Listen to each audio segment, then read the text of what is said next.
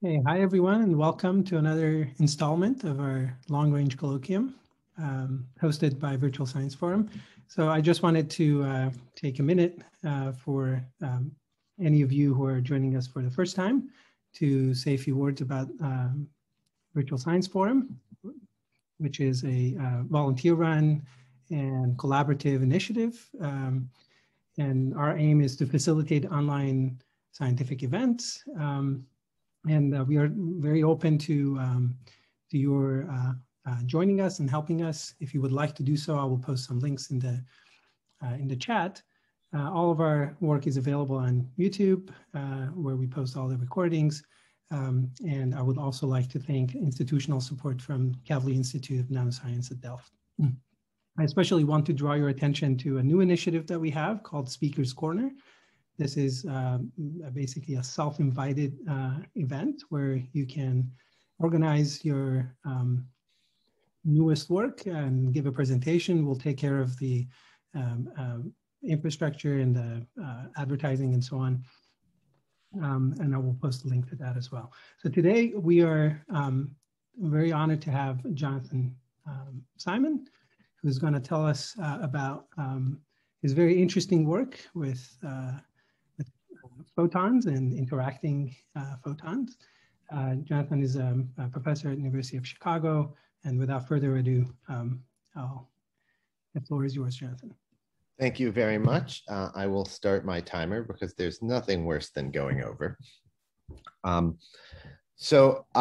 It's a pleasure to be with all of you today. I have to say, I really appreciate that we had a little bit of time to chat beforehand. It's the best part of these kinds of interactions is always talking science with people. And it seems like, you know, that's where we've really paid through the pandemic. So efforts to sort of maintain that, I really like and appreciate. Thank you very much for the invitation. Thank you for putting this together. What I'm going to do today is tell you about ongoing work in my group at the University of Chicago, and in collaboration with Dave Schuster's group, making small, you can call them materials if you want, you can call them molecules of light if you're more of a cynic, diatoms if you're really a cynic. You know, I mean, we're flexible here on the terminology.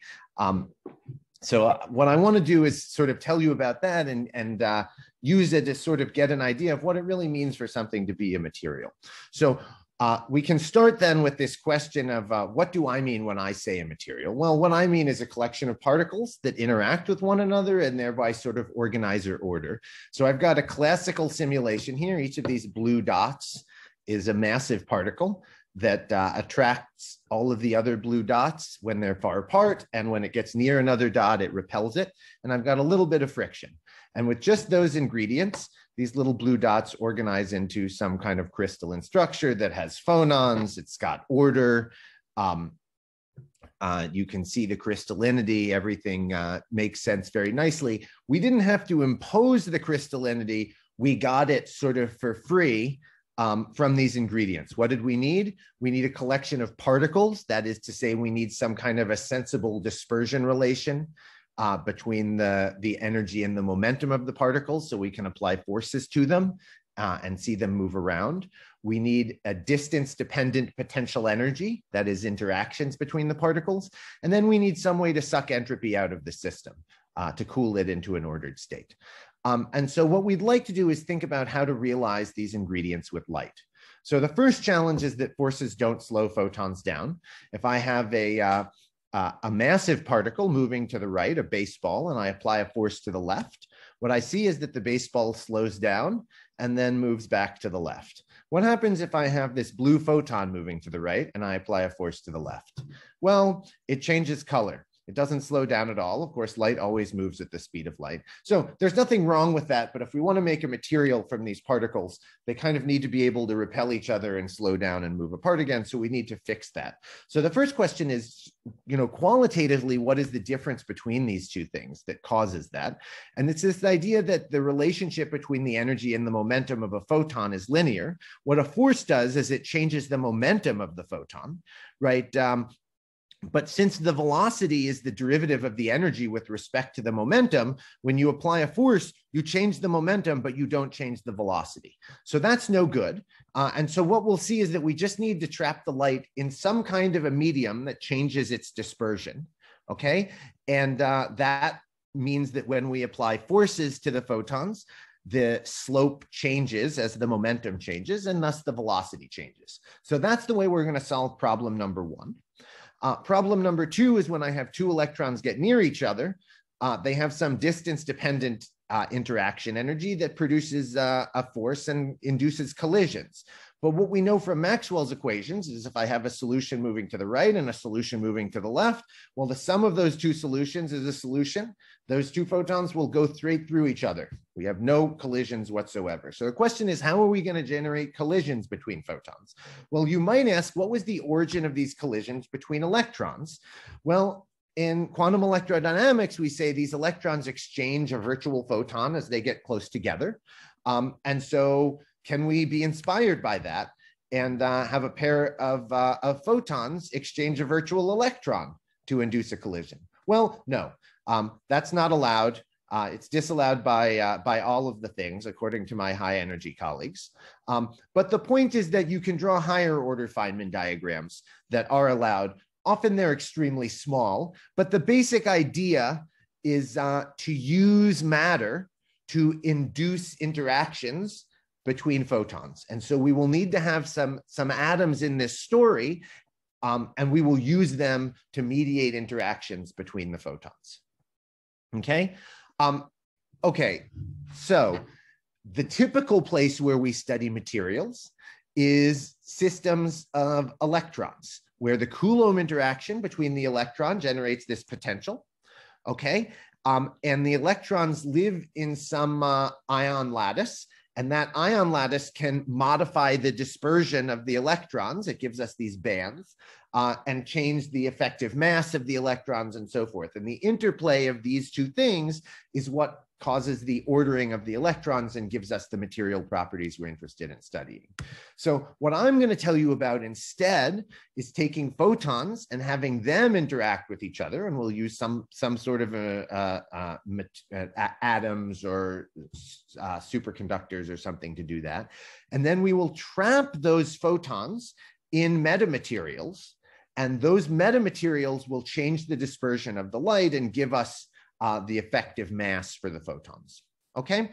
And so the sort of key requirements here is that these metamaterials need to be extremely low loss, because we won't be able to induce really, really strong in absolute units interactions between these photons. And so what we need to do is keep the photons alive for a very long time in whatever's holding them, so that the weak interactions have time to induce strong correlations and entanglement and ordering of individual photons in the material. So this work is sort of a combination of quantum optical tools to make the photons interact and what one might call metamaterial engineering, but at the ultra low loss limit, so that we can combine it with our quantum optics tools. So this is sort of the end of the first piece of the story. And I realized the thing that I didn't do is ask, do you take questions during the talk, Babak, or should I just power onwards? Yeah, we are open to taking questions during the talk. You can raise your hand and I will alert John to. Okay. So anyway, this is the important thing to note here is that this is Emmy the cat. For those of you who arrived a little early, you got to meet her already. She's leash trained. And so if you'd like, we can take her for a walk at the end of the talk while we talk physics. Anyway, so this is the sort of basic sort of set of ideas that we're operating within. And then the point is that we need to implement these ideas in physical systems, right? So one physical system you might think about using would be optical photons trapped in optical cavities. And another physical system you might think about working with is microwave photons trapped in superconducting microwave cavities. And I'm going to tell you stories sort of about each of those. And the first story I want to tell you is about building topological matter from optical photons. But the problem with that is what I found is that people don't really have that much of an intuitive understanding of what it means to build topological matter, what topological matter even is. I know this from my own experience. I sort of learned about these ideas as we were starting to think about how to study them with photons. So what I want to do is give you sort of an experimentalist introduction to the fractional quantum Hall effect. In just, so the first, I think, hour and a half of the talk will be that. Oh no, we're not doing that? Sorry, my bad. So I just very briefly, let's go back to your graduate quantum mechanics and see if we can get some intuition for how particles behave in magnetic fields. So if I have an electron in a magnetic field, what I know is that I get little cyclotron orbits of the electron around the field direction if it's pointing, say, into the page. And this is true wherever I place the electron. I have this nice translational invariance. Wherever the electron is, it'll orbit around some local center, okay? Similarly, as I increase the velocity of the electron, the orbit gets, the orbital size changes, but the orbital period doesn't change. And so we can kind of put these two ideas together to get some intuition about what's going to happen quantum mechanically, okay? There's going to be some kind of translational invariance, and we're going to have discrete energies, because the point is, since we only have sort of discrete frequencies in the dynamics, only multiples of that frequency will be the allowed energies of the system, okay? And so indeed, if we look at this system quantum mechanically, what we find is that we have these discrete energies that are allowed that are multiples of this cyclotron energy. And at each of those energies, we have a massive degeneracy of states corresponding to the translational invariance of the system. And these are called Landau levels. We're going to think only about this lowest Landau level of the system. And indeed, it turns out thinking about how the translational invariance appears is a little subtle. So what I'm going to do is instead write the eigenstates sort of in terms of their angular momentum with respect to some guiding center. And unfortunately for all of you, we actually need to write down what the eigenstates are. So I'd like you to just turn your brain on to 100% for the next 30 seconds, because this does become important shortly. And then we can go back to storytelling mode. The statement is that I can write the single particle eigenstates about this guiding center in terms of the x and y coordinates, but I'm going to write x plus iy as this coordinate z. Okay, and that's convenient because then I can write these eigenstates as z to the L e to the minus magnitude of z squared, right? And then I can write z as r e to the I theta. And so I have one piece which is r to the L e to the minus r squared. And that gives this ring shape, okay? And this e to the I L theta says that I have 2 pi L of phase winding in the phase of this single particle wave function as I go around the ring, meaning that I have like L h bar units of angular momentum in this state psi sub L. So this is just sort of quantifying the states of this lowest Landau level. Okay, so the next thing we need to do is add interactions between these particles. So I'm just going to say we have the single particle physics of a particle in a magnetic field. And all we want to do on top of that is say when two particles are at the same location, we pay some interaction energy, okay? And this is the Hamiltonian for that. And so the question you ought to ask yourself is, if these interactions are not strong enough to excite the particles from one Landau level to another, then what can they do? Well, it turns out there it's very simple. They will have to conserve angular momentum, and they have to conserve energy. And so if I have particles with 1 and 4 units of angular momentum, well, they can collide and become particles with 2 and 3 units or 0 and 5 units and so forth. So these collisions sort of exchange angular momentum between the particles. John, it looks like we have a question. Yeah, there's a question. Stephen, you can go ahead. Oh, sorry, you're muted still. Thanks for walking us through the Hamiltonian. Again, sort of on a learning curve here. If these are electrons, there's an exclusion principle. So if they're sitting at the same location, they can't have the same spin. So yes, so we have to be a little careful here. I have assumed that the magnetic field is large enough that the cloud is entirely spin polarized. Okay. And so they all have the same spin. And what I have sort of ignored is the anti-symmetrization of the wave function, which we will impose shortly. So as you've correctly noted, one, I certainly can't put two particles in the same orbital, right? Because then they would have some overlap in space. But you might also worry if you look at the L equals 2 and L equals 3 states, the outer edge of this one has some overlap with the inner edge of that one, right? And so that might suggest that if I had one particle in each of those orbitals, that would violate Pauli exclusion. But if you anti-symmetrize the wave function, you don't have that issue. You're good. Okay, thank you. So far, so good? You should put your hand down though, because it's good to keep me honest, but you won't. I won't know to stop again if you don't put your hand down. So great. So far so good. We can see the kinds of processes that are allowed. The question that you then want to ask is, what is the ground state of this system? Well, it looks like a freaking mess, doesn't it? It's almost like somebody should have gotten a Nobel Prize for figuring out the ground state of this Hamiltonian. And it turns out they did. This is the Laughlin state. I've written it for bosons here, but we can think about it for fermions because we had this nice question.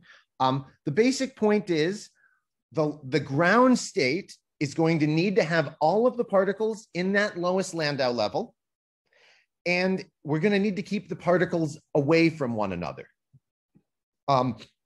Why do we need to keep them away from one another? Sort of two reasons. One reason is Pauli exclusion, and the other reason is this repulsion. So I'm now realizing there was probably another aspect to that question, which is I've written out contact interactions here, right? And how can you have contact interactions for fermions? And I think that's a fair complaint. Qualitatively speaking, it doesn't really matter what the form is of these interactions. You sort of expand them in terms of these Haldane pseudo-potentials, but you can treat this as sort of any interaction which is central and wants to keep the particles away from one another. So for bosons, it's okay for it to be contact. And yes, I agree. That's a very good point. For fermions, this should be some ranged interaction. Okay, but so the basic idea then is that we need to keep the wave function in this lowest Landau level. And so Z1 is the position of the first electron, Z2 the second, Z3 the third.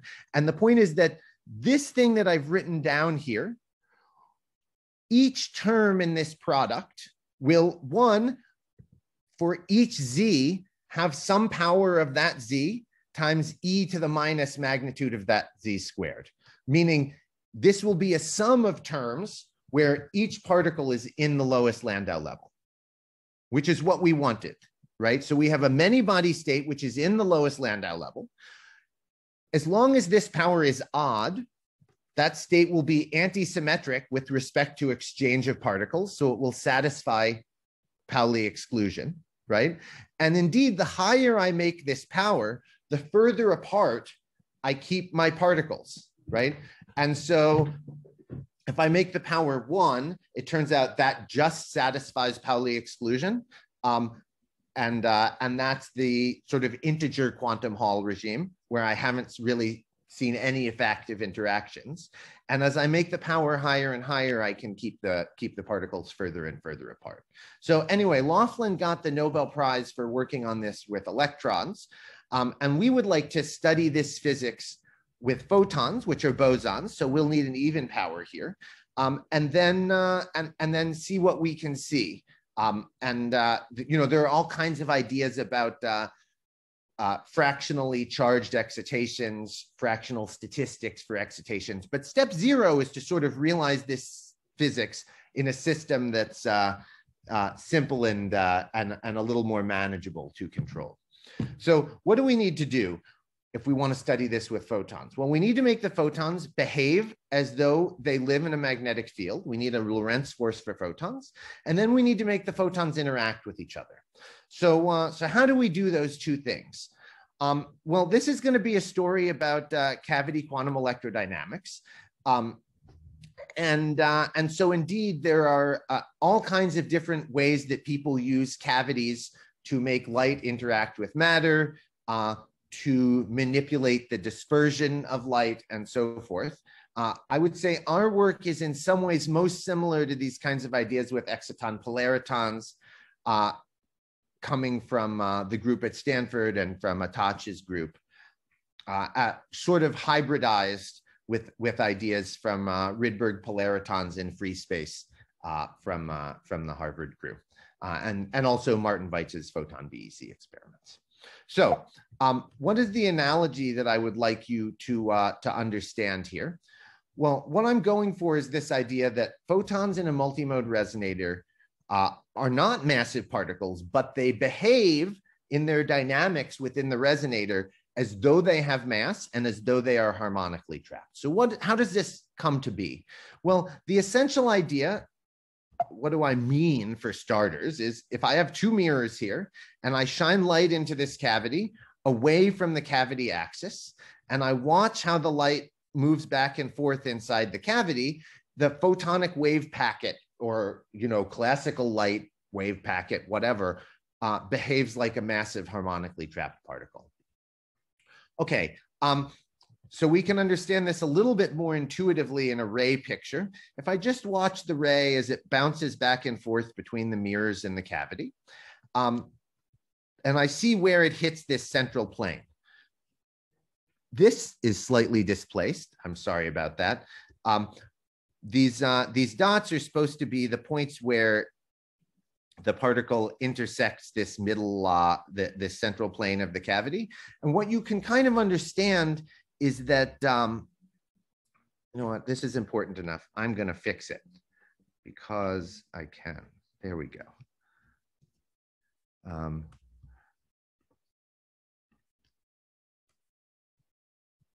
There we go. Oh, yeah. And so the idea is this is like a discrete time evolution of a harmonically trapped particle. You can see it's speeding up in the middle. The dots are getting further apart. It's slowing down at the top and bottom. Okay. And so the idea basically of why this is happening is that the ray is moving back and forth longitudinally. The curvature of the mirrors changes the direction of the ray. That's providing our harmonic confinement. Okay. And the length of the cavity translates a tilt of the ray into a transverse displacement. And so that kind of gives the photon mass, right? You can apply a force up and down due to the curvature of the mirrors in this case to speed or slow the motion in the vertical direction.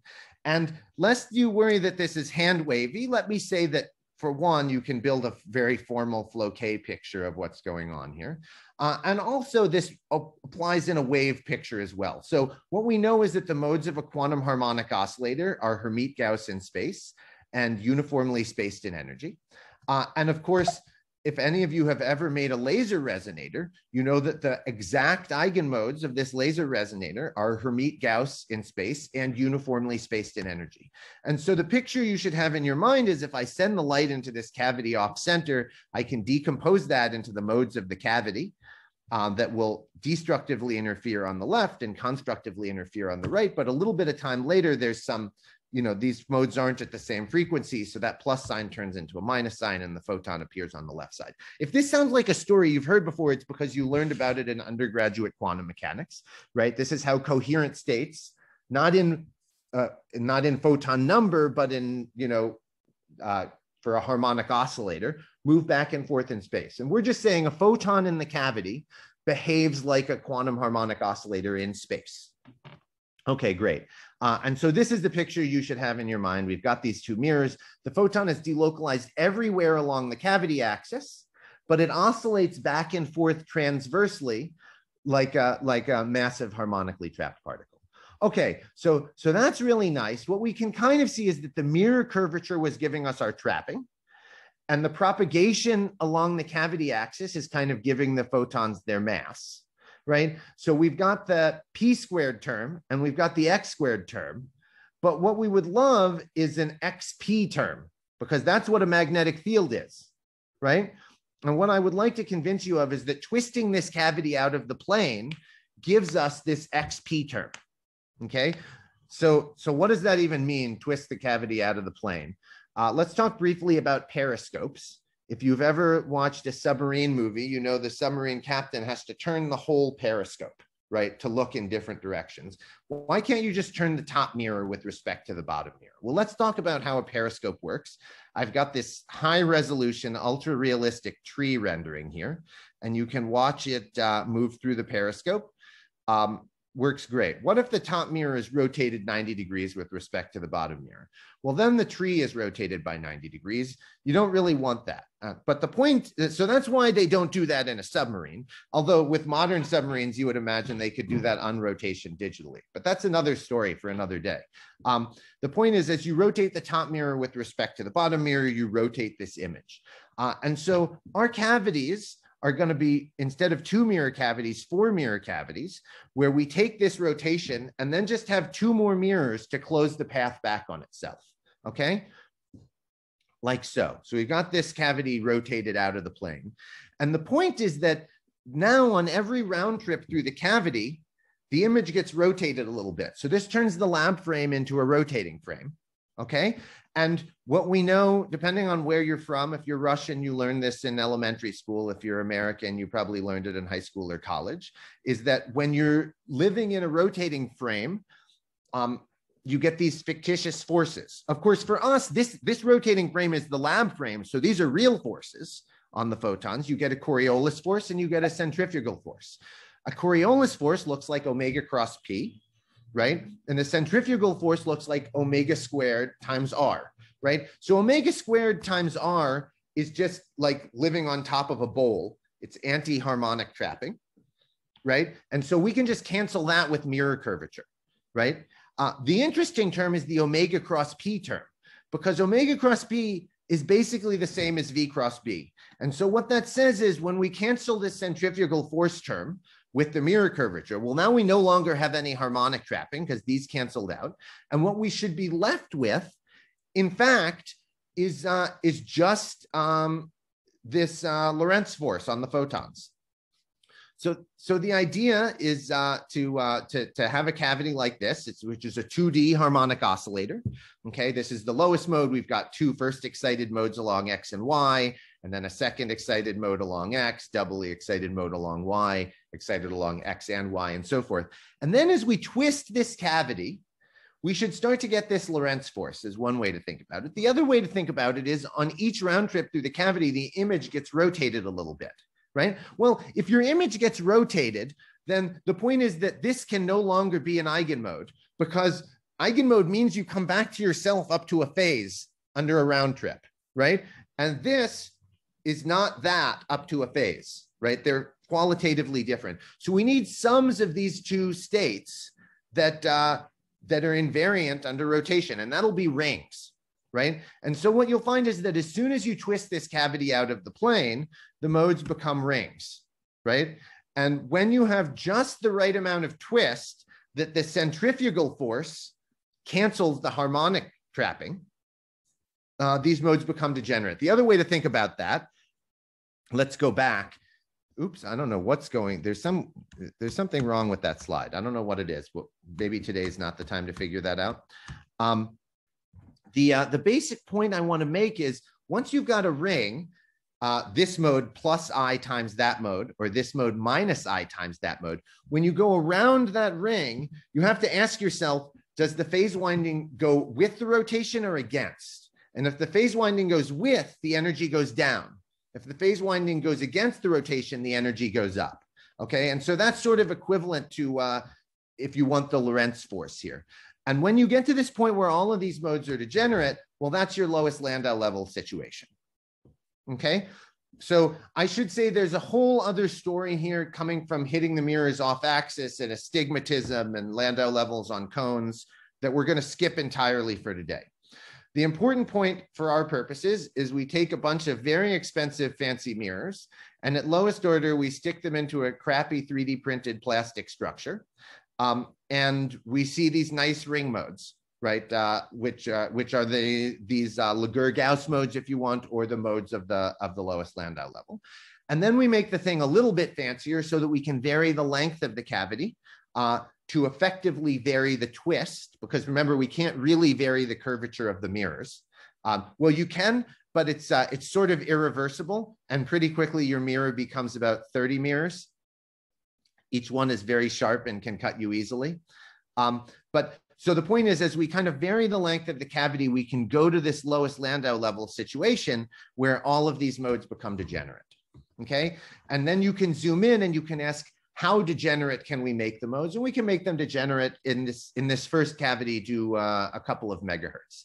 And this number is rather important because what we now need to do is add interactions between these photons that are going to allow us to take photons in those modes and have them order within the modes to make some sort of topological state, to make a Laughlin state. And so what this says is that we need interactions on the scale of a couple of megahertz. Okay, so as I said, there are all kinds of stories just exploring the classical topology of the classical waves that I'll skip today, but I just wanted to flash this up here so that if somebody is wondering about those stories, they can take a look on the archives and in the journals. Okay, so the second piece of this challenge is how are we going to make these photons interact with each other, right? And this piece requires that we have some kind of material medium for the photons to interact with. And so because this is an audience that I think is not really a cold atom audience, I thought this would be a fun opportunity to talk a little bit about how slow light works and how you can use that to mediate interactions between these photons. So I know Andrea has heard this story probably a billion times from 38 different cold atom people. So he'll have to forgive me, but the rest of you, maybe we'll get to hear something kind of fun here. So when I send light through an atomic medium, what we know in general is that the light slows down, right? The medium has some index of refraction, right? So the reason that we're used to for that light slowing down is kind of that the atoms are scattering the light. And so it's maybe getting back scattered a little bit in the medium. The atoms are holding on to the photons for some amount of time. So you get a little bit of slowing. You get like a factor of 2. Of course, when the light is propagating as light, it always moves at the speed of light. Like we know that as a rule. We're not breaking that. Okay. But what we do know is that when the light comes out the other side of the medium, right, it can come out as though it was moving more slowly due to things like backscattering and temporary absorption. So electromagnetically induced transparency is a way of using the fact that if you have an atomic state which is really, really long-lived, you can have your photon enter the medium, be absorbed by your atoms on some short-lived, very strong transition, okay? And then use a strong laser to excite whichever atom absorbed that photon up to a very long-lived state, okay? Here we're exciting up to a Rydberg state, but you could also excite to another ground state, which is long-lived. And the point is, then the photon can't move at all because it's some excitation of your atomic cloud, right? And the atom is just sitting there holding your photon as an atomic excitation. And then the atom can re-emit the photon. And because it's some collective excitation of many different atoms that have particular phases based on the direction the light was traveling, that ensemble will then re-emit in the same direction that it absorbed from, and the light will continue. Okay? But this can only happen if all of these atoms can absorb this light. Okay, and we pick a Rydberg state with a long lifetime, so the light can go extremely slowly through this cloud. Okay, but here's the interesting bit. What happens if a second photon tries to enter the medium whilst there's already a first photon in there that's been absorbed by the atoms? Well, we're using a Rydberg state for a particular reason here, which is that we use, say, the 112th Rydberg state of these atoms, n equals 112, we use D. And the point is the electronic orbital there is microns in diameter, right? It's gigantic. And so what that means is if the second photon needs to be absorbed by an atom which is near the first photon, the electron-electron interactions shift that Rydberg state's energy, right? By enough that the second photon actually, if it gets near the first photon, that's why the color has changed here. The medium just looks transparent, right? It can't be absorbed by the atoms anymore, right? If the second photon, the red one, gets near the first photon, the black one, right? And so what that means in practice is out here, that red photon moves nice and slowly. You know, it can be absorbed by the atoms and then re-emitted. Over here, that's the case as well. In the middle, it moves at the speed of light, right? And this spatially dependent speed is like a lens, right? And so that means that the second photon can actually lens the first photon. And you can think of this situation where one photon kind of creates a bubble for the other as generating an effective interaction between the photons, right? But you need to have enough atoms in this region that this Rydberg interaction can create a bubble that's optically thick so it can induce the lensing. So you need a high Rydberg state, and you need a relatively high density of atoms. And that's kind of what we've realized in our experiment. And so what you should imagine is that our mirrors are making the photons massive and harmonically trapped and in synthetic magnetic fields. And then we put a cloud of atoms in here to make the photons effectively interact with each other. Okay. So what does this look like in practice? We magneto-optically trap a cloud of atoms. We load them into an optical lattice that we transport into this optical cavity. And then if you look from the side, this is an actual image of the atomic cloud. And this is the cavity mode kind of to scale. It's like 20 microns across.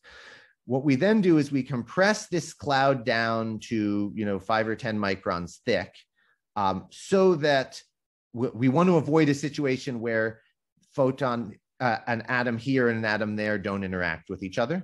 And so the picture you should have in mind is that you could have a photon here and a photon there that don't interact, but photons can't kind of line up longitudinally in the cavity. We've kind of made a 2D gas of photons.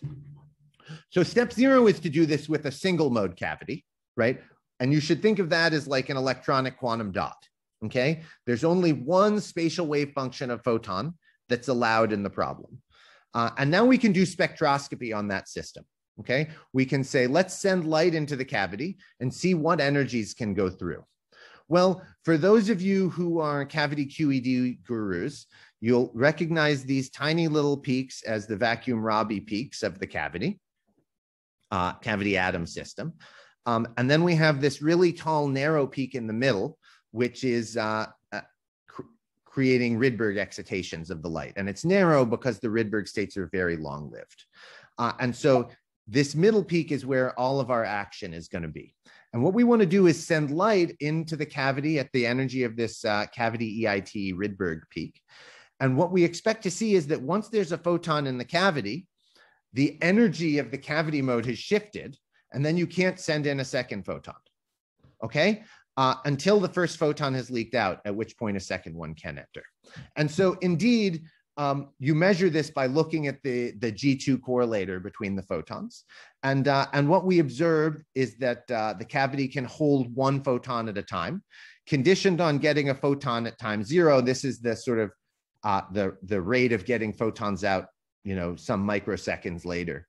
And what you see is that at early times, you never get a second photon out. And then that rate comes back up at later times. So this works beautifully. The last piece of this story, and I am going to sort of jump through this. I have to apologize for that because I want to tell you a little bit about microwave photons as well, is to combine these magnetic fields and photon-photon scattering to sort of make a Laughlin state of light. So what does this look like qualitatively? To me, this is the interesting piece of this story. What I just told you is that if I shine light into the lowest mode of this cavity, it acts like a quantum dot. I can put one photon in, but once there's a photon in there, I can't put a second photon in until the first one leaks out. And this is this kind of blockade physics, okay, which is akin to Coulomb blockade for electrons. So the question is, what happens if I repeat that experiment in this L equals 1 mode of the cavity with angular momentum? Well, you might think, well, it should be the same story, except this orbital is a little bit bigger, so that interaction energy will be a little smaller.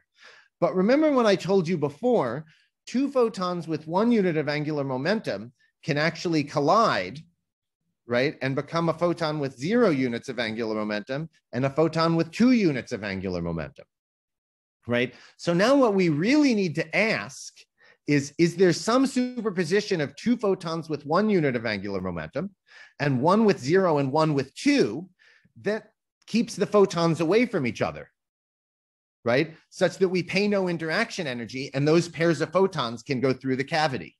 And the answer is yes, right? That's what we started with at the beginning. That's this 2-photon Laughlin state, right? Because, and then we can expand this out if you'd like, expand out the quadratic. This is Z1 squared Z2 to the 0 plus Z2 squared Z1 to the 0 minus 2Z1 Z2, which is effectively a photon with 2 units of angular momentum and a photon with 0 units, or 2 photons with 1 unit. So what that says is if I send photons in with 1 unit of angular momentum, what should come out the other side of the cavity is a Laughlin state of light. So you can kind of think of this cavity as a Laughlin filter. Okay. And so experimentally, we do this with slightly different angular momentum modes, but the idea is that you send light into the cavity with orbital angular momentum generated by a DMD, basically a data projector to shape the phase of the light. You put these Rydbergs in the cavity to mediate interactions between the photons, and then you measure the angular momenta of the photons that come out and the spatial correlations of the photons that come out.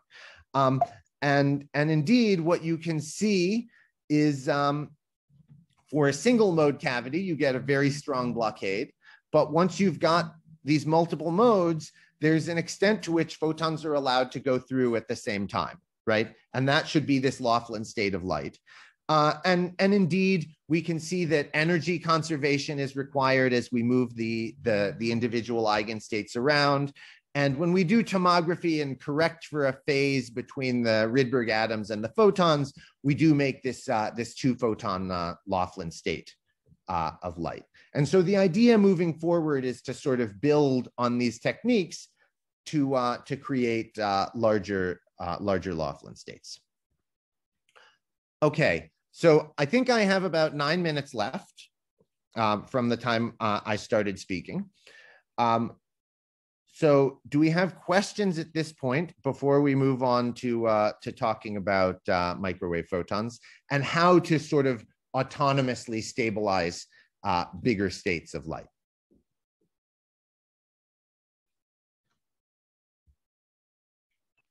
Hi, Steve. Go ahead, Steve. Yeah, thank you.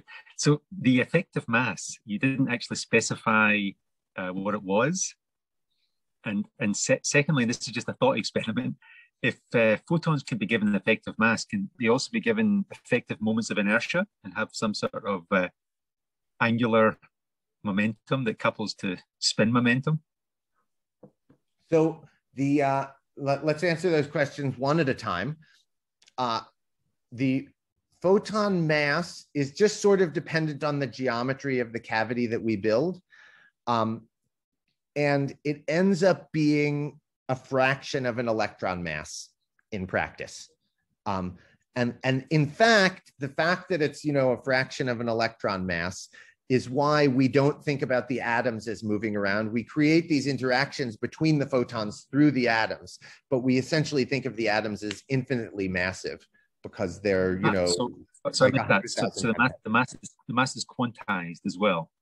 The mass of the photons is, yeah, it's more or less, I mean, it's not, sorry, we should be careful. Is it quantized to an integer fraction of the electron mass? No, it is entirely coincidental, that the mass ends up as a fraction of the electron mass. You should think of it as having some rest mass, which is maybe like 0.6 something electron masses. And then it gets additional, it has a p squared over 2m term kind of thing. And then your second question about the photons definitely have a moment of inertia. You know, the angular momentum is definitely quantized. Now, there is a question about how you couple that effectively to say an electron spin.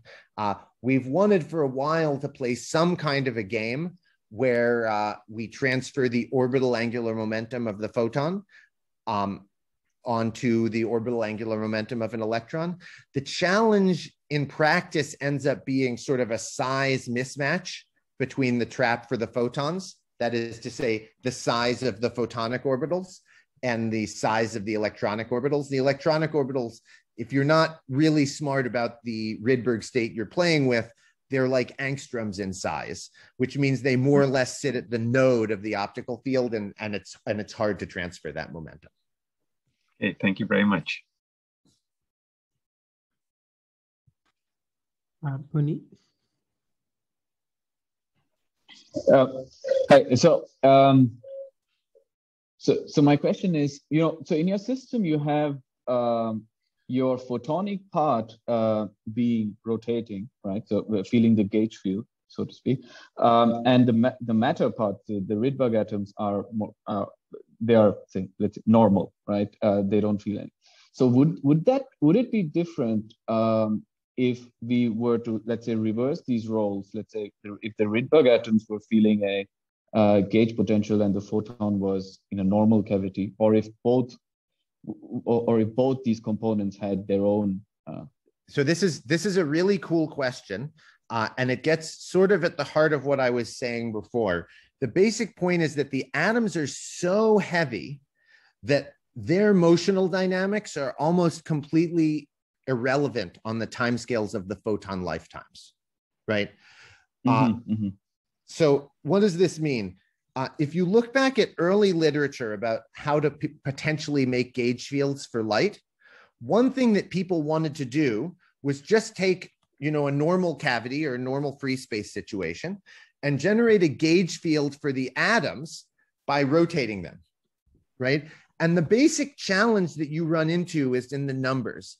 The atoms have to rotate so freaking fast that like you just can't hold on to them, right? Like it's like speeds that we never realize in lab in cold atom experiments, just because like when the trap is that deep, you get all kinds of crazy start shifts and it's just impossible, right? So I guess what I would say is one thing that we would like in the longer term is to get our polaritons sufficiently long-lived, by trapping the Rydberg atoms in a cryogenic environment, dealing with stray electric fields, so forth. If we could get the electronic excitations long enough lived that, could be millisecond kind of lifetimes, right. Then the atomic motion could actually thermalize with the photonic motion. And you wouldn't just think of the atoms as like a stationary background mediator of interactions between the photons. You could then really start to think about back action between the two. You could play games where you laser cool the atoms and use that to suck entropy out of the photonic system, because they're cross thermalizing. But the timescales right now, you saw everything happens in like microseconds from that G2 data. Within microseconds, there's very little action in the atomic sector. Okay, thank you. Andrea.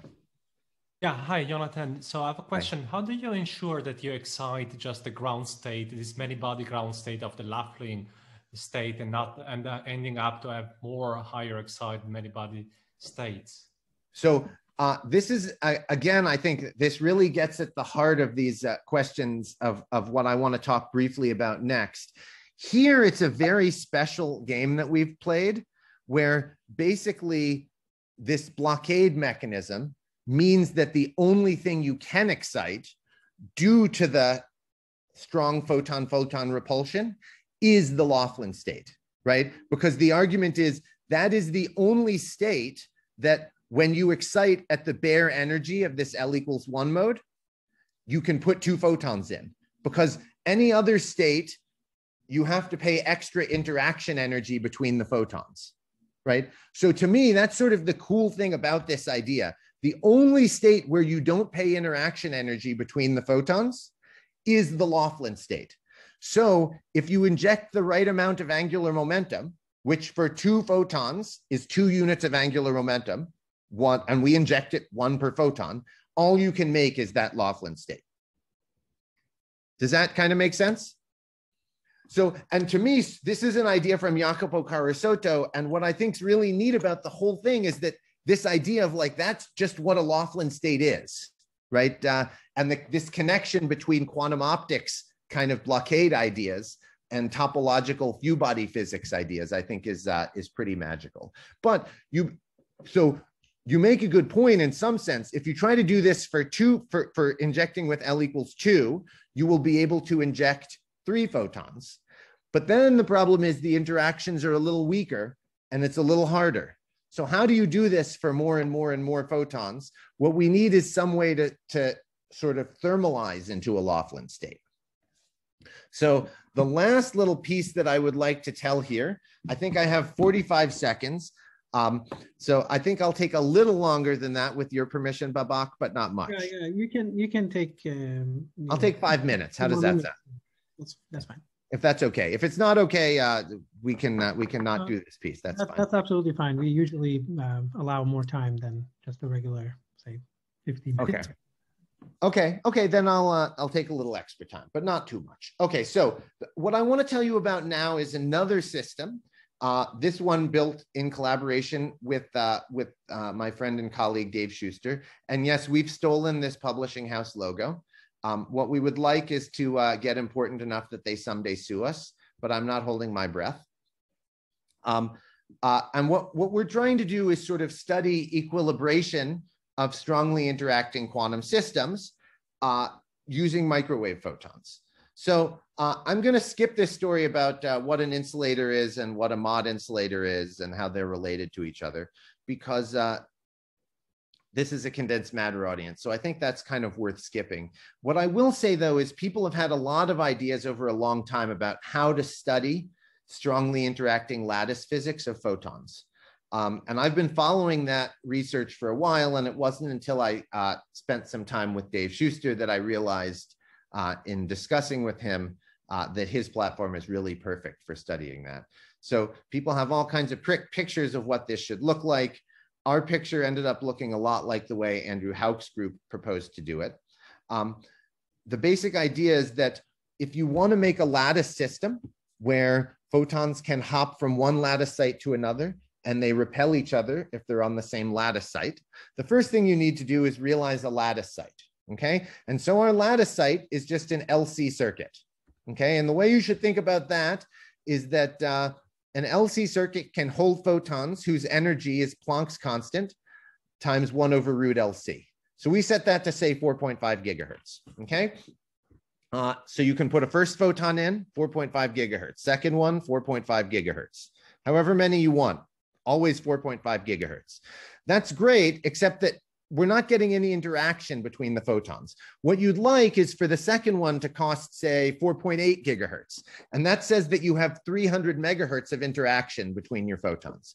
Well, one thing you know if you've ever played with LC circuits is if you drive enough current through them, the inductor gets hot. And when the inductor gets hot, its shape changes. And when its shape changes, the inductance changes, right?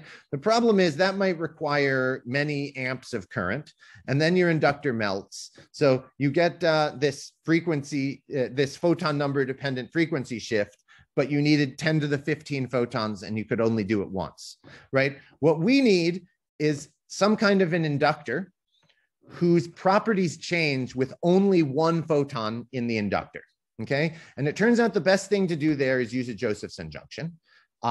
You can think of this as saying the phase energy relation in a Josephson junction looks like cosine of phi instead of phi squared, if you want. But the important point to me is just that the inductance depends on how much current is flowing through the junction. Okay, And this is such a big effect that the first photon might be 4.5 gigahertz. And in fact, in the experiments I'll tell you about, this second photon is at 4.2 gigahertz. So we have like 300 megahertz of attraction between photons in this circuit, okay?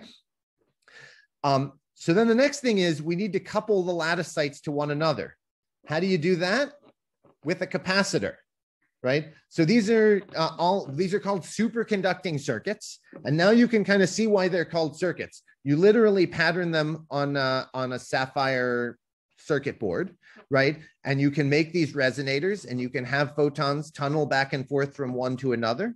And you can use this attractive interaction between them to realize a kind of attractive Hubbard model, okay? I should also mention that you've probably heard this object here, this transmon capacitor resonator, or excuse me, Josephson junction capacitor resonator, referred to as a transmon in the popular press, and they call it a qubit.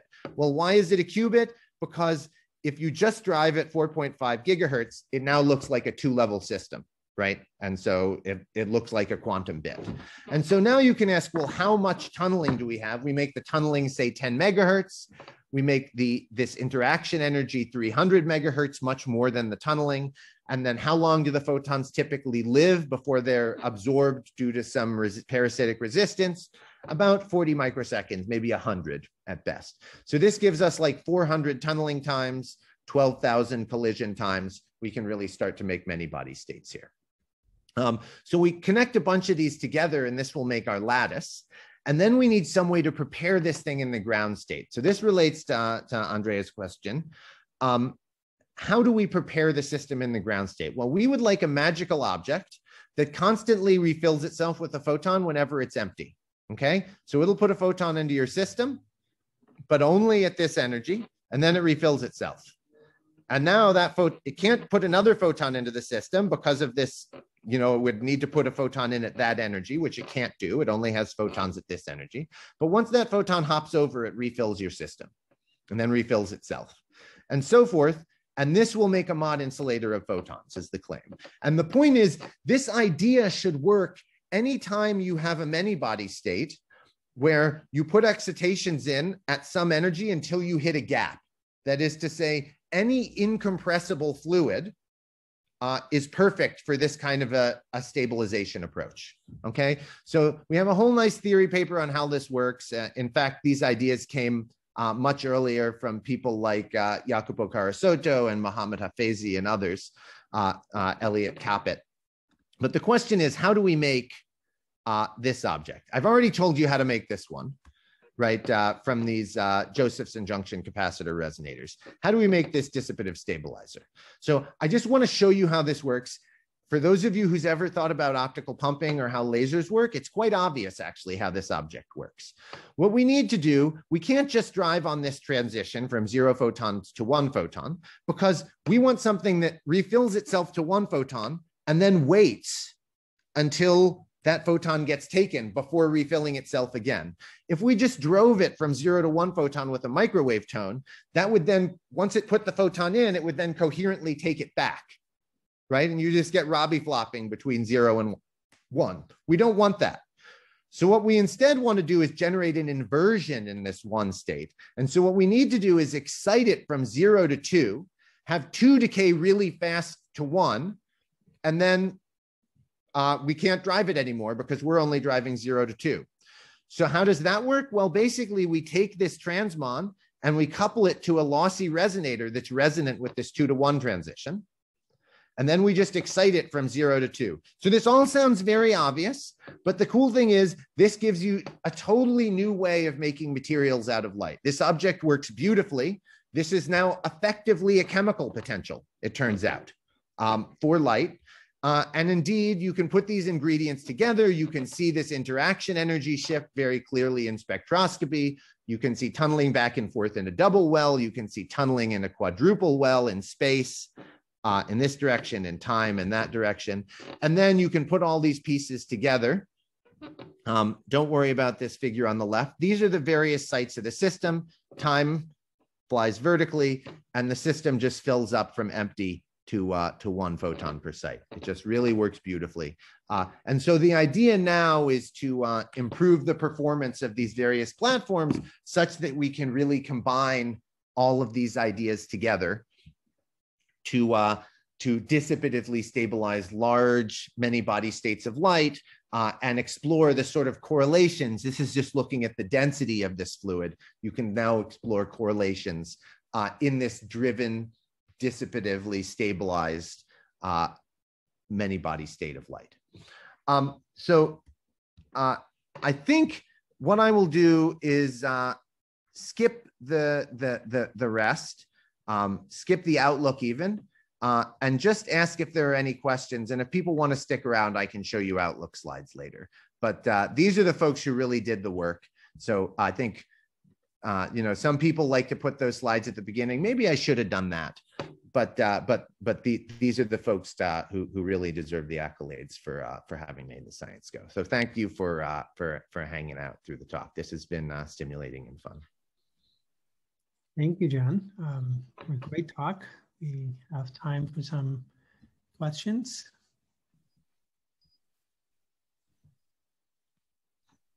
Maybe I'll ask a question, just kind of wondering along the way. Mm-hmm. When you create these states and, you know, these photon orbital functions and everything, what role does the polarization play of photons? That is a really good question.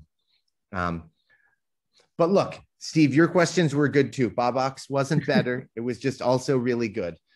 So I've completely left the polarization out of the story. That's right. The idea is when you go through this cavity, undergo a round trip, the polarization also gets rotated, right? All vector quantities that live in that transverse plane get rotated. And so what this means is that the modes of this cavity for the two, so now the eigenmodes are going to be circular polarizations is the first point, right? We're used to cavities with linearly polarized eigenmodes. This one has circularly polarized eigenmodes. So effectively you have a right circularly polarized lowest Landau level and a left circularly polarized lowest Landau level, right? And we only worry about one of the two. You know, it's like in fractional quantum Hall physics, you don't worry about the spin degree of freedom of the electron because the two spins are separated in energy. We effectively have the same physics here for polarization. There's one more subtlety though, which is this is a running wave cavity, right? So you can go A, B, C, D, or you can go D, C, B, A for your propagation direction around the cavity.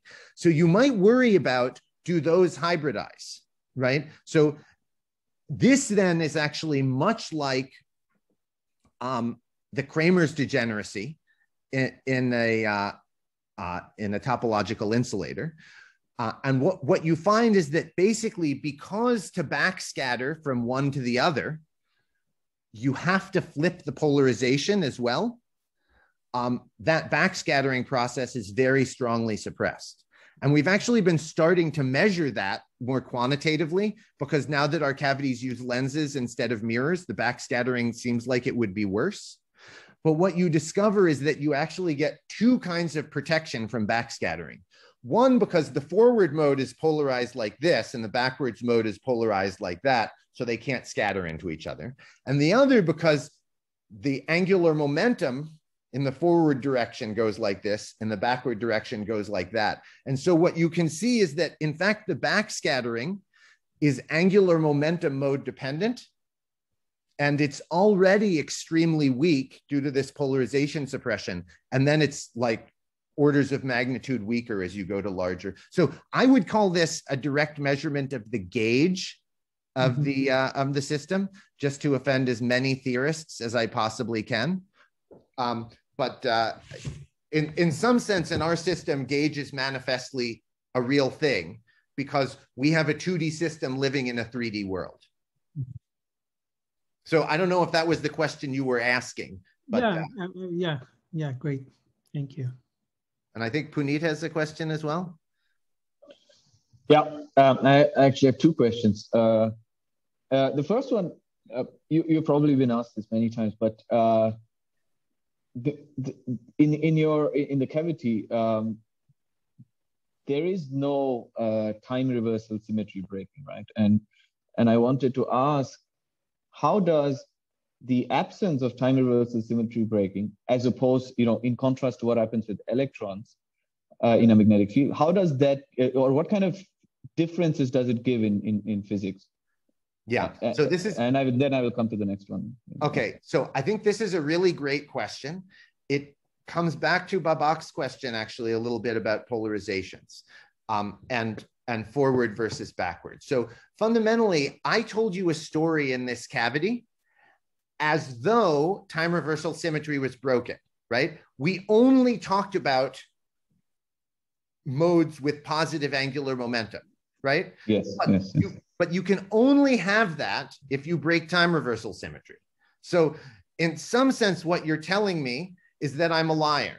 And you know what? I'm not going to take that personally. I think it's a little bit forward, right? Like, I've come here as a friend and you called me a liar, but no, I'm just kidding. But I think it's a wonderful question. And the fundamental point is the thing that preserves the time reversal symmetry is that you have a pair of degenerate lowest Landau levels, okay? One that propagates between the mirrors A, B, C, D, right? And one that propagates D, C, B, A, okay? Yes, and effectively, those two lowest Landau levels experience opposite magnetic fields in exact analogy to a spin Hall system, right? Where one spin state experiences a magnetic field out of the board and the other experiences a magnetic field into the board, right? Now, the problem, are you familiar with this with spin Hall?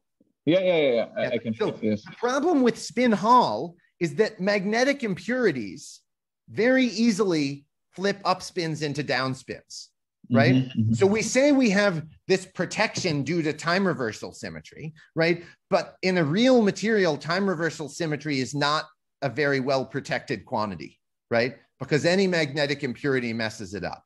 So yes, exactly. Yeah. So the question is here, what would be the equivalent of a magnetic impurity?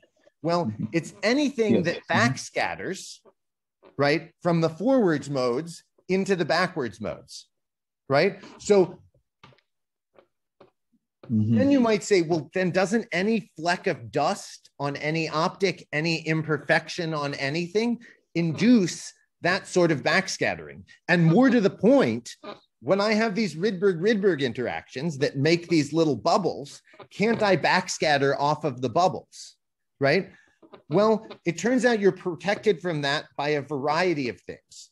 One is that these two degenerate Landau levels, one that's propagating forward and one that's propagating backward, have the same helicity, which means that, which is their polarization dotted into the propagation vector, right? Because they're time reversal partners of each other.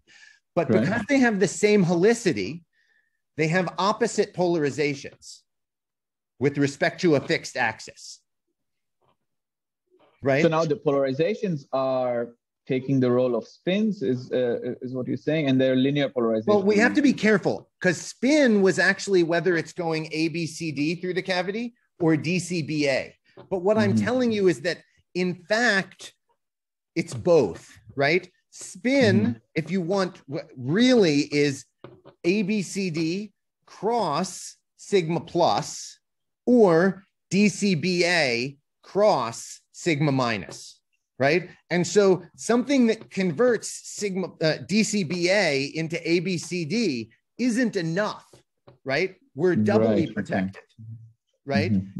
And so as a consequence, you also have to flip the polarization.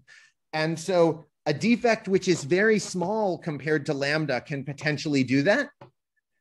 But a defect which is large, which is typically what we have, these are very smooth mirrors, does not do that, right? So you get very good protection there. And then the other thing, the last one, is that because the magnetic fields are opposite, the local gauge in the lowest Landau level is different. You can think of it in this way. The gauge kind of tells you if this is the the central plane of the cavity, the light's propagating around like this. Okay. The gauge in the symmetric gauge kind of goes in a circle. Is that familiar? Yeah. So here, what that means is, I'll now point it at you. If Yes. this is the center of the cavity axis, the ray in the lowest Landau level goes this way. If you're out here, the rays go that way. If you're over here, the rays go that way. So the gauge is manifestly the direction the rays move in the lowest Landau level. And it's opposite for things with the magnetic field pointing this way versus that way. So as a consequence, even if you flipped all of those other things, right, you would need to take a ray that's going like this and convert it into a ray that's going like that, which is like a weird kind of disorder. And so, you know, we've only recently started to really understand how fortunate we were, right? But there's just like all kinds of symmetry protection preventing this backscattering. Okay. That's cool. You can also call it tenure protection, right? Which is similar to, in my case, backscatter protection. Okay. Great question. Yours was better than Babak's.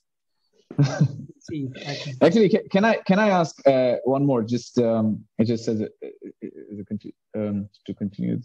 So now, can I think of your system? Let's say there's a single Rydberg atom and the cavity as a single side. I'm just really, you know, just speaking off the top of my head. Yeah, so as a single side, and if I had a two-dimensional version of this, or if I had 2D cavities, you know, planar cavities,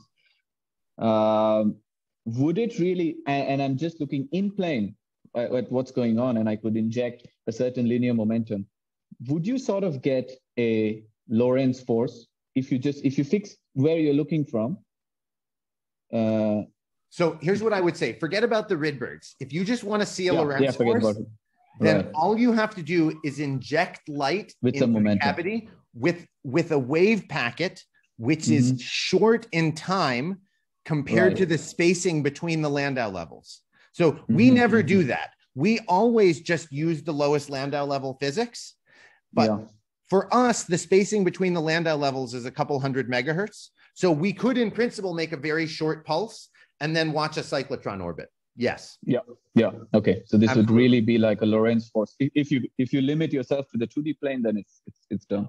It's like a magnetic field, essentially. Yeah, exactly. But the challenge is that our interactions are only a couple of megahertz, right? So those photons would just run each other over. Yes. Okay. Thanks a lot. Andrea? Hi, Jonathan. So I was wondering about the experiment with Schuster. Since now you have this amazing dissipative way to create this Hubbard Hamiltonian many-body states. So do you already have plans how to, I don't know, how to engineer a Pierce phase or artificial gauge fields, kind of importing what you have done with photons now in this other photons experiment? So I skipped that entirely. So this is a small version of that we've now got 1 qubit in. The way to think about this is a 2D lattice of superconducting resonators. Okay, let's ignore the qubit for a moment. Okay, you need to induce a Peierls phase. And so actually, let me just bring up the right slide for that. That slide is...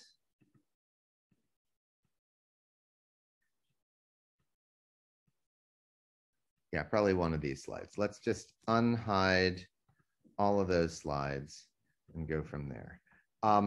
The basic point here is that if I take one of these cavities, so this cavity has a single post, and you should just think of that as a cavity that holds a single mode that goes up and down like a drumhead, okay? If I put 3 posts in this cavity, I can have a drumhead mode at each of the posts, okay? And then I can write that, and they're coupled to each other. So this cavity has 3 modes. One where all 3 drumheads are oscillating in phase. And if you'd like, one where they're going around this way and one where they're going around that way, clockwise and counterclockwise. And then if you put Yig sphere, which is like a ferry magnet, into this cavity, it can couple to the magnetic field of the one that goes in the same direction as the magnetic, as the precession of the spins in the ferry magnet. And that splits out one of the modes and just leaves this other one. And so this creates a cavity whose on-site orbital rotates by 2 pi in space as you go around it. Okay, and so we can see this, we get these very nice splittings of one of the modes, and the mode of interest is this one that doesn't split. So why is this good? Because now you can create a lattice where every 4th site here has this, so these are all just normal s orbitals, and every 4th site has a px plus ipy orbital. Okay, and it turns out that's equivalent to a quarter flux Hofstadter model. And so indeed, we can see the band structure of this thing. We can watch dynamics. When we excite on the edge, we can watch the this is real data. Watch the excitations propagate around the edge of the system. This was a room temperature version of that. We now have a version at like 100 millikelvin. Actually, probably closer to 30 millikelvin, where the thing goes around like, 100 times or something before it decays. And we've now coupled that to 1 transmon qubit, and we can count the number of photons in each of the edge channels using like chiral cavity QED in the modes of that system. And what we need to do next is put a transmon qubit in each site of this lattice. And that's the next step. So if you have somebody who would like to join us and fabricate 150 transmon qubits and carefully insert them into each site of this lattice, we would be happy to pay them to do that. But that's, I would say that 150 transmon qubits really is kind of the state of the art for like Google and IBM for the size of system that you can realize. So we're picking the low hanging fruit. We'll have a paper come out within the next month showing 1 qubit, and then we're going to figure out how to go up to 100. Sorry, John. So this pi/2 flux. Where does it come from? Is that the question? Oh no. Okay, so I thought I was thinking of it as pi flux, but you're talking about pi/2. So yes, pi/2. Yeah. So the way to think about that, if you'd like, where's Zoom? Zoom's here. Yeah, pi flux is not nearly as much fun as pi/2 flux. So the basic picture is this. You've got your lattice sites, and this one has 2 pi of phase when you go around it, okay? So now you ask, what happens when I go around this plaquette? How much phase do I pick up? Well, the point is the orbitals have the same phase everywhere. These 3 orbitals, 1, 2, 3, all have the same phase. So I pick up no phase when I go here. Yeah. I pick up no phase when I go there. But what about when I go here? Well, the point is the orbital has a different phase at this point where I'm coupled to that site than this point where I'm coupled to that site. And how different are they? Well, since I told you the orbital has 2 pi of phase, that has pi/2, right? So when I go around the plaquette, I pick up a flux of pi/2. And that's the whole thing, right? You want every 4th site to be one of these things. Right. And sure enough, it just works beautifully. And before you say, well, now you have a ferry magnet that participates, doesn't that spoil everything? Remember that the point is we had 3 modes, and the one that the ferry magnet coupled to is the mode that we don't use. Yeah.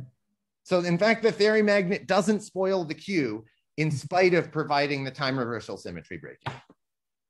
Yeah, so out of curiosity, I understand you're not as the pi flux doesn't have a gap in the spectrum and so on. Mm-hmm. You can create a pi flux, or Yes. So maybe you're going to tell me that pi flux is as interesting, because pi flux is actually much easier to make. Okay. Because pi flux doesn't break T. The pi flux could be interesting if you could, for example, modulate the coupling between the different, so some kind of modulation of the hopping. In time or just in space? No, or in space. Yeah, that's not hard. Yeah. I mean, because it's just changing capacitors. So yeah, you can create this sort of so-called higher order topological phases that way, for example. These are these what Gil likes to call hotties. Hotties, yes. Yeah. Yeah. So the cool thing is, if you just want a pi flux, intuitively the easiest way to do it, you have your lattice sites, and you couple them mostly with capacitors, like I drew before. Mm-hmm, mm-hmm. If you put one inductor, yeah, that's pi flux, and you're done. Yeah. Right. So yeah, I mean, if you have ideas for cool things to get that way, we should definitely chat about them. Sure. And then you just have to modulate the values. Look, what I would say is that's very easy for me, because as you can see, I'm sitting at my house anyway. But but I think it would also be quite doable for the students. Yeah. Yeah. And it doesn't require the ferry magnets, which then need magnets and so forth. Yeah, that would be really cool. I will follow up. I think there was another hand raised at some point, but I don't see any right now. It may have been one that failed to go down earlier. I think that's probably what it was. Okay. Are there any other questions? So John, actually, maybe I could ask. So in the Mott insulator, could you? Is it possible to measure the fluctuations of each site? You know, the in time photon number in time, or yeah, for instance, just to see if they're occupied, if they go below Poissonian or. So okay, so we should be a little careful. One has to think about what you even expect in time, right? So one thing you could ask is, what percentage of the time do you get one photon in the site? And what I plotted for you was not really the mean occupation, it was the probability of getting one photon, right? And so the point is, once you're at like 85 or 90% probability of getting one photon when you measure, that is sub-Poissonian. I see. Right? Because the point is, Poisson is what? P sub n is e to the minus mu, mu to the n. And there is no value of mu for which P sub 1 is like 0.9. Okay. Right? So you can just do that.